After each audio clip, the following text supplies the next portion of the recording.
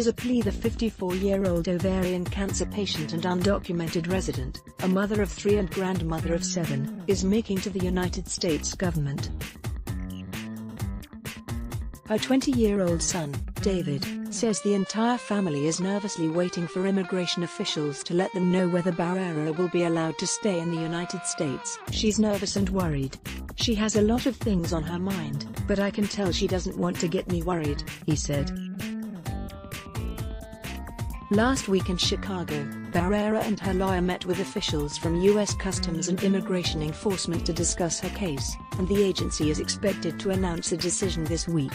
"I want to die with dignity and with my family, in the company of my husband, my children and my grandchildren," she told CNN affiliate WLS through an interpreter after the meeting. Fred Sau, an attorney at the Illinois Coalition for Immigrant and Refugee Rights, which advocates for immigrants' rights while helping them integrate into society, says that even with Barrera's medical condition, she faces an uphill battle with ICE.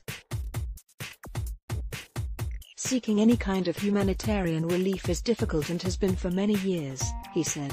"Unfortunately, the situation has gotten much worse with this administration." Many immigrants are now being told that the discretion they received previously will no longer be extended, and they should be preparing for their deportation. This includes many individuals who have been here for years and have ties to the community and have homes and friends. "They are deeply rooted members of the community, but ICE doesn't take that into consideration." Barrera's life has been filled with hardship. She came to the United States in 1984 from Mexico and received permanent residency, but she was thrown into deportation proceedings in 2013 for misdemeanor theft of goods valued at less than $150. Her attorney says she was then taken to the U.S.-Mexico border and deported. "That's when things took a terrible turn. The U.S. took her down to the border in Texas and essentially sent her across. It wasn't long after that when she was kidnapped," attorney Chris Elmore said. Mexican smugglers tried to force her into a human trafficking ring, but she was eventually able to escape and return to the U.S. But she was again detained by ICE from March 2013 until December 2014, when she was released on bond while her removal proceedings were pending, Elmore says. Soon after, Barrera went to see a doctor for abdominal pain. She was diagnosed with stage 3 ovarian cancer that soon progressed to stage 4. Elmore says the removal proceedings and appeals process was finalized in May with a final order of removal. The American Cancer Society lists the 5-year survival rate for stage 4 ovarian cancer at 19%. In August 2017, doctors told her she had 15 to 23 months, according to her attorney. Given her medical condition, ICE is eligible to give a stay. She has a pretty significant medical condition. Elmore says Barrera's cancer has begun to spread. It was in remission, but it seems to be coming back. He says Barrera has 3 children who are all citizens as well as 7 grandchildren who also have citizenship. She lives in suburban Chicago with her husband, who has permanent residency and a green card.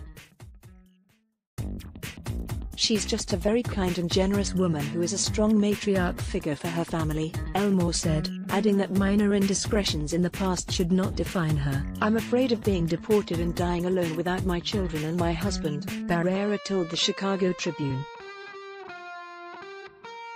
"I'm here asking for clemency and justice only so I could be able to die with my family." David Barrera says he's just trying to stay focused while the family waits for a decision. "I'm training to be a police officer and make my mom proud," he said. Maria Torres, an organizer with PASO, an immigrant rights group in the Chicago area, stays in contact with Barrera and remains hopeful that ICE will let her live her final months in the U.S. with her family. "I'm optimistic that they will let her stay for humanitarian reasons," she said. PASO says Barrera has not been eligible for Medicaid or public benefits because she is no longer a permanent resident. It says Barrera has been paying for her medical treatment partly out of pocket, and with the assistance of a local hospital charity. She also uses benefits she received when she was a permanent resident before 2013. David Barrera says he is very concerned about the medical treatment his mother would receive in Mexico, should ICE deny her request to stay. "I just feel as if their medical isn't nearly as top-notch as the United States," he said. Barrera has filed an I-246 application for a stay of deportation or removal, and Elmore says ICE can grant a stay of up to 1 year, which may be much more time than Barrera has.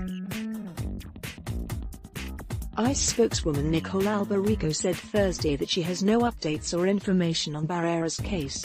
The average life expectancy for this type of cancer is 15 to 23 months, and by the time she was diagnosed last August, it was already stage 3 and soon thereafter went stage 4. She is likely already into that average time, Elmore said.